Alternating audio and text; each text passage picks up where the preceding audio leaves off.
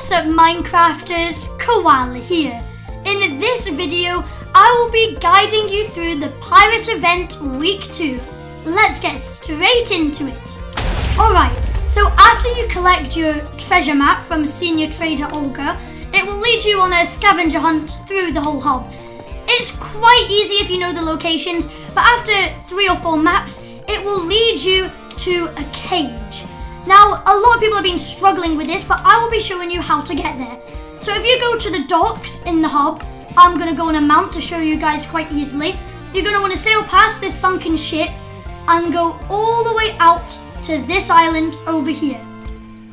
Now, you are going to see that there should be a cage hanging from this rope, and how you're going to shoot it down like I have is you interact with this pirate skeleton by clicking it, and it will shoot down this cage. Now, when you open up the cage, you will be given the sapphire key, and then you can go through phase 2 of the treasure hunt under the cave. So after unlocking the next gate, you will have to complete some fairly simple parkour. It involves jumping over some crates, over some ladders, but at the end of the day, it's still quite easy. Once you jump over this drip leaf, watch out for the fire trap, and then continue on. Now, there are actually some hidden quest points over here, so make sure to grab them. When you get to this part, you will have to stand on the pressure plate for this moving platform to come over to you.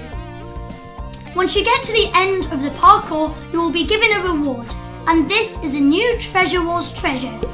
Now, I just wanted to say quickly that when I unlocked this cosmetic, it was actually glitched for me, but on the screen right now is what it should look like. Anyway, that's all for this video. Thanks for watching. Remember to like, subscribe, and join my Discord server. Link in the description.